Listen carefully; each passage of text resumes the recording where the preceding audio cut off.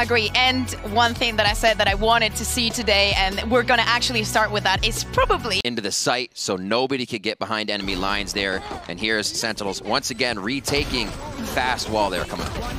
Yeah, I think you hit the nail on the head, Riv. That wall, the ability to counter and counter their oak.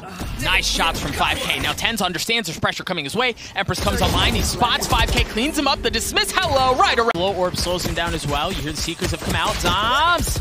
It's actually Bunny's Classic that wins that. Crispy shot. TenZ good for 2. He's going to get set up on top ramps. TenZ dropping his way down. Stays alive somehow. 36 health.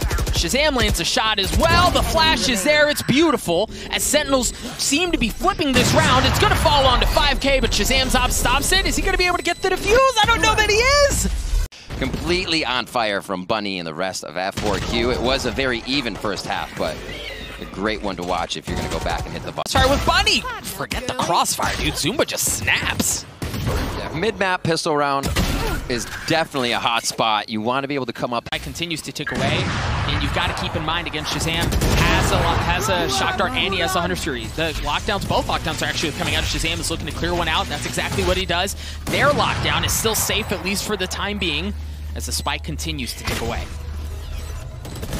Oh, far push in. Zumba was looking to make a play. TenZ coming up big there. Gas wall goes back up. It's 5v5 once the spike is down. The size of A, the size of B, the utility pushback just creates this chaotic firefight in the end with still all that utility being used. And it really tests these players to the op, and you think when they invested as much as they did, again, the double op coming out from them, this time it's been far more successful, but TenZ. And then wrap around was able to clean up TenZ and then cause problems across the middle of the map there as well for Dapper at the end. Bunny with the op again. Keep an eye on that. He's got that as Sentinels have gotten onto the site. The Bladestorm's good. There it is. The Raid Store's good. As Esperanza and 5K get dropped, you've got Bunny dashing away as both of them using their mobility to stay alive. Bunny's op has to back up, but the dart did tag him.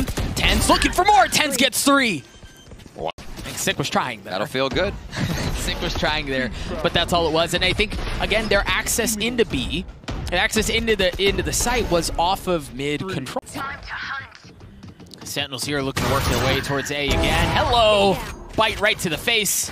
And an op shot just to make sure that's all it took. Once again, all has been taken by Zombs. Caves. Moly TenZ. That's pretty good, yeah. He's on vacation at the beach right now. It's a breeze for him. Holy, like, and a lot of that aggression, I said they can move forward, is because he's able to take care of Shazam. Heavy numbers, though, in favor of Sentinels, and it's going from bad to worse. 5K's left alone. He's got 48 health. Well, he had 48 health. He gets cleaned up. TenZ gets 3, picking up right where he at the beginning of these rounds so they can feel out what they are up against here against Sentinels. And TenZ is a good answer to that. He went over, got healed, came back, knew he was going to be able to get another frag. Gives the assist over there. Just got great trades. Back out.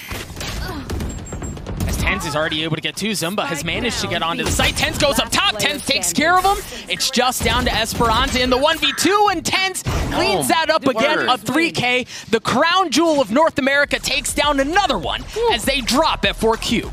Absurd stuff coming from TenZ this game. F4Q as well, showing those signs of adapting, figuring out what